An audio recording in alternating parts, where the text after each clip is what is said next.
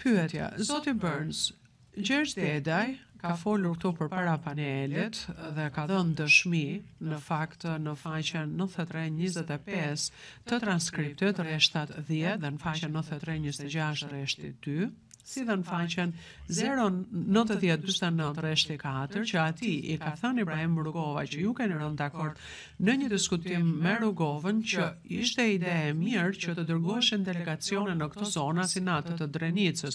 A e mbani mend të diskutime që keni patur me Rugovën? Përgjigja jo, dhe kundërshtoj këtë gjë, jam kundër kësaj gjëje, sepse unë kisha udhëzime të rrepta nga Washingtoni dhe nga ambasadori Hill që të mos takohesha me Rugovën, dhe unë sigurisht kam ndjekur urdhrat që më janë dhënë. Pyetja, ai gjithashtu ka thënë përpara gjykatës që kur ata kanë kryer këto lloj vizitash, gjithmonë kanë kontaktuar me ju për t'ju informuar. Kush janë ata? Delegacione parlamentar, përgjigje. Kjo ishte vetmja vizitë parlamentare në zonat rurale në këtë moment, të paktën nga ato që di unë, nuk e di që ata kanë bërë ndonjë mision apo ekspeditë të tillë si kjo, herë tjetër.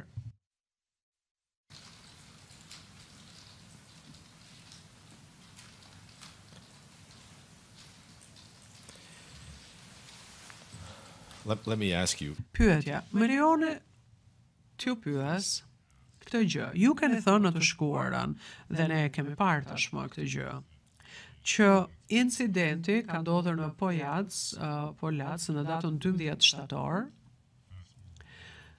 dhe pastaj shumë vite më vonë, ju i keni dhënë një deklaratë ZPS-s, ku tani keni thënë që vendodhja dhe datat janë të sakta duke qenë qirez.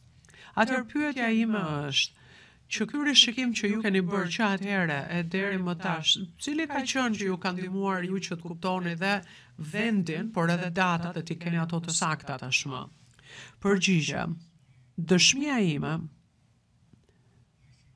përpara të PNJ-s në gjyqet e Gjorgjeviçit dhe Milutinovicit, ata më kanë dhënë për shembull dhe deklarata që kanë bërë të tjerë nga grupi ynë. Pyetja, unë mund t'ju them që në gjyqet e Milutinovicit dhe të tjerëve nuk ka referencë për ngjarjet në Qirez. Përgjigje, okay. Pyetje, dhe siç e thash edhe më parë, nuk kemi parë asnjë faksimil që të referohet kësaj gjëjeje.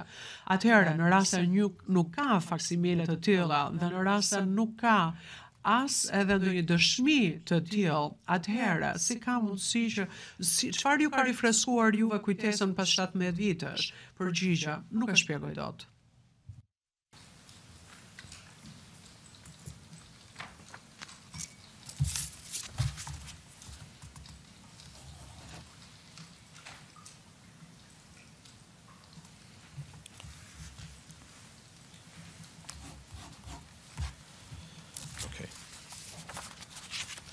We'll turn to a different topic.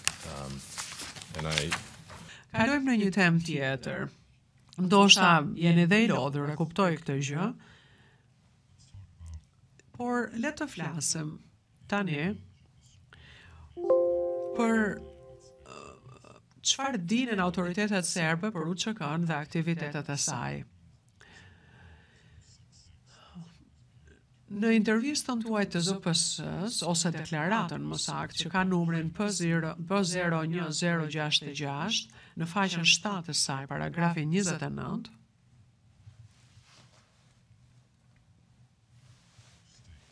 ju thone, dhe do të citoj, unë besoj që autoritetet serbe kishin njohuri shumë të mirë atë personelit të UÇK-s dhe aktiviteteve të tyre, unë besoj që ata kishin mundësi që të përgjonin sinjalet dhe komunikacionin ndërmjet tyre dhe të kishin edhe inteligjencë njerëzore. Çfarë është inteligjenca njerëzore? Përgjigje, spiun bashkëpunëtor. Okej. Pyetje, pra ju besoni që ata brenda për brenda UÇK-s kishin arritur të kishin bashkëpunëtor të tyre?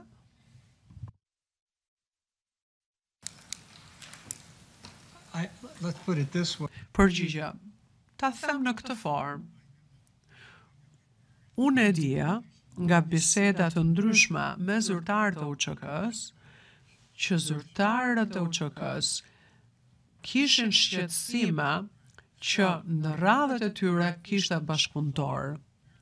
Serbët kishin një sistem shumë efektiv inteligjencë, informacioni, dhe ky ishte shqetësim nga ana e tyre.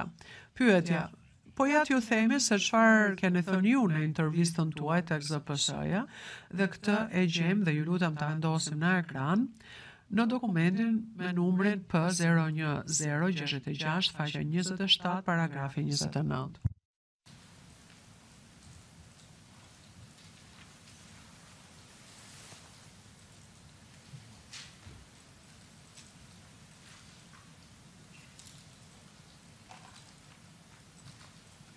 Page 7, paragraph 29. Faqja 7, paragrafi 29.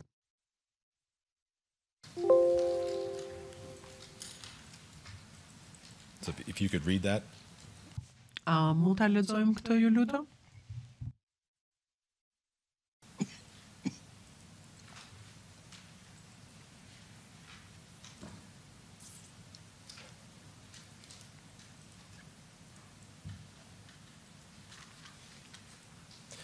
So part of your Pyetja, atëherë. Shoqës sikur po qeshni pak sa ka ndonjë arsye. Përgjigje, jo, ju lutem vazhdoni. Pyetja, atëherë ju thoni që një nga burimet janë në fakt takimet që ju keni pasur me Lukiçin. Përgjigja, po, me Lukiçin. pinpoint Remi to Dhe ju keni thënë që bëhej fjalë për Remiun në një shtëpi të veçantë. Përgjigja, po, për atë po flisja. Pyetja, në rregull, a mund t'ju tregoj edhe diçka tjetër dhe më pas do duhet kalojmë në seancë private për pak minuta. Ju lutem nëse është e mundur, zoti i gjykatës. Gjykatësi, të kalojmë në seancë private, ju lutem.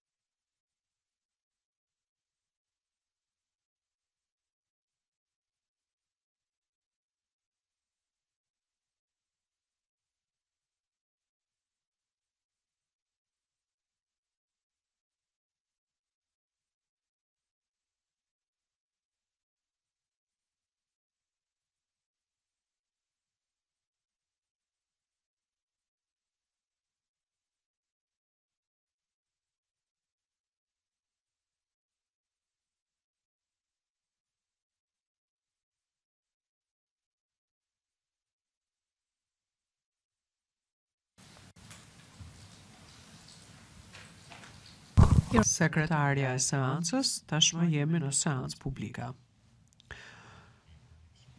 Zoti Mishetić, faleminderit sekretare. Nëse mund të vendosim në ekran tashmë dokumentin P01069, faqen 075332, që është një faksimile nga 18 dhjetori i vitit 1998.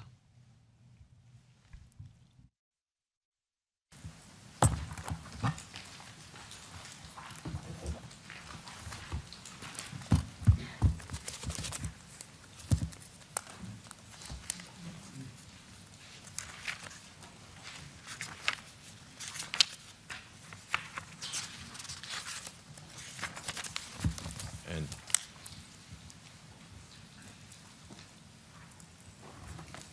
if we could go to Ju lutem të shikojmë paragrafin 17 të këtij dokumenti. is this a document you would have prepared? Pyetja, a është një dokument që do ta keni përgatitur ose shikuar ju? Kjo faksimile datës 18 dhjetor 1998? Përgjigje, po. Pyetja, okay. Në paragraf thuhet që ndërkohë që UÇK-ja ka rihyrë në zona që kontrollonte një herë dhe që shumë zyrtarë të UÇK-s janë gjithnjë e më shumë të fortë, UÇK-ja ka shumë dobësi dhe mangësi, si për shembull mungesa e fondeve, si edhe e armëve të rënda, mangësi në municione, konflikt ndërmjet luftëtarëve dhe ish oficerëve të mëparshëm të ushtrisë jugoslave, në komunikim, në informacion dhe informator. E keni fjalën këtu për bashkëpunëtorët? Përgjigje, po.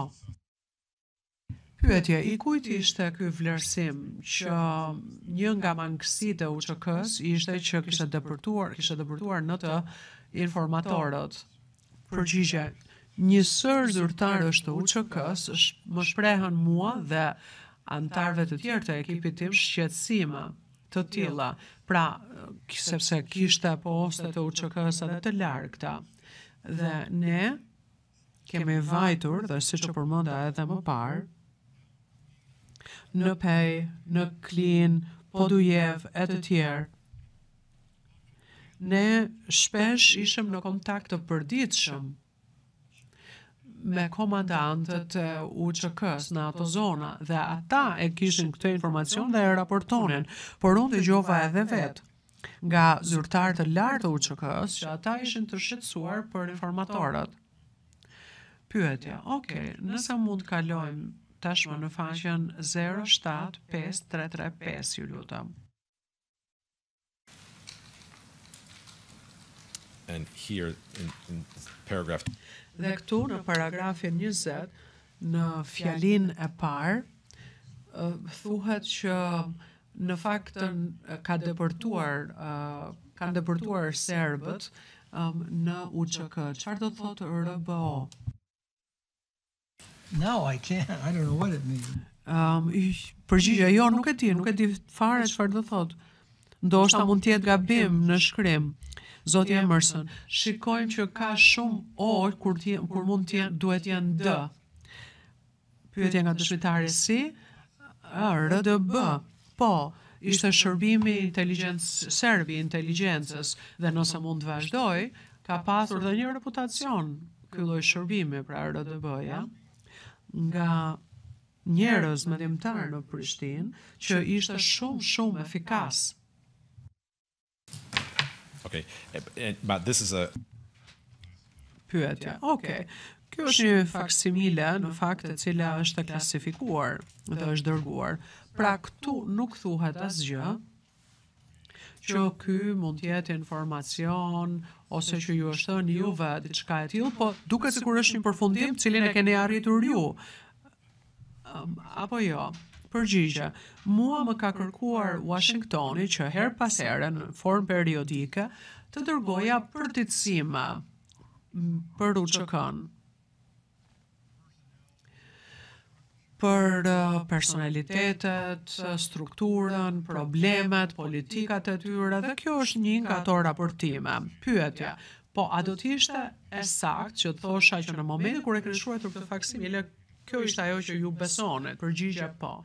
Atëherë ju lutem që në ekran të vendosim DHT 03866 deri në DHT 03868.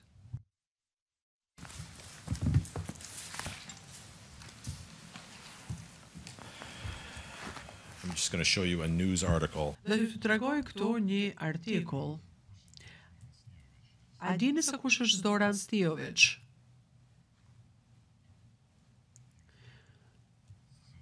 Përgjigje, jo, kështu nuk është se e di. Zoti më shëtish, atëherë të kalojmë poshtë, dhe ky është një artikull për dëshminë që ai ka dhënë, duhet jetë faqja tjetër në ekran. Si dëshmitar i prokurorisë tek TPN-ja. Dhe dëshmia e tij në paragrafin e dytë në gjyqin e Ramush Haradinaj, Lehi Ibrahimaj dhe Idris Bajat, Stijović ka thënë që shërbimi i sigurisë ka pasur rreth 200 burime tek UÇK-ja, duke përfshirë edhe në rangjet më të larta të organizatës. A është kjo në përputhje me përfundimet dhe ndjesinë që kishit ju në atë kohë? Përfundimet që keni arritur në atë kohë? Përgjigja. Unë do të thosha që në fakt habitem shumë që e lexoj këtë gjë, nuk e kam parë më parë, sepse te i kalon çfarë ndjesish kishim ne, perceptimin e situatës nga ana jonë. Sepse ajo që kam shkruar unë bazohej tek diskutimet që ne kishim bërë në ekipin tim me Nick Turnbullin e BE-s, por edhe me gazetarë të lartë kosovar, të cilët ndiqnin zhvillimet në Kosovë dhe ndanin me ne mendimet e tyre. Por në rast se kjo është e vërtet, ne as nuk e kemi pasur fare haberin që situata ishte kaq e rëndë. Pyetja, pra ju mendonit që ishte e rëndë situata? Pyetja, si? Ju thatë që ishte kaq e rëndë, pra mendonit që situata ishte e rëndë, po jo kaq e rëndë? Përgjigje, ne thjesht nuk e kemi ditur. Ne e dinim, ishim të ndërgjegjshëm, që ata ishin të shqetësuar për informator.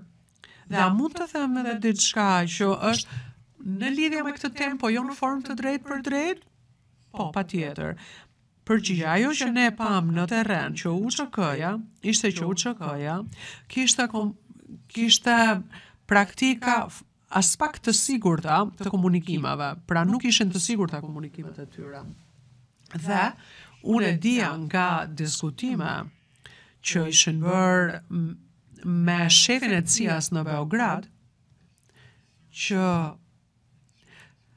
serbët dhe shërbimi serbi sigurisë kishte vendosur burime shumë të mëdhaja dhe bënte përpjekje shumë të mëdhaja për të kapur komunikimet e UÇK-s.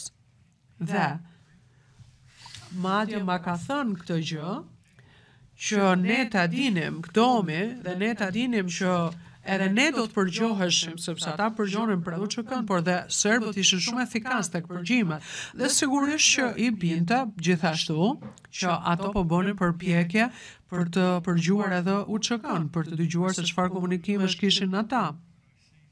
Dhe ajo që kam parë që kur kam ardhur, është që po, e kanë bërë këtë dhe madje kanë qenë goxha efikas. Gjykatës, zoti Mysetish, duhet të japim një pushim të shkurtër dëshmitarit. Dëshmitarët do bëjnë 15 minuta pushim, pastaj do kthehemi përsëri dhe do përfundojmë ditën e sotme pas seancës fundit. Dëshmitari, faleminderit gjykatës. Zoti Mysetish, edhe mua mirë do më bënte pushimi, zoti gjykatës.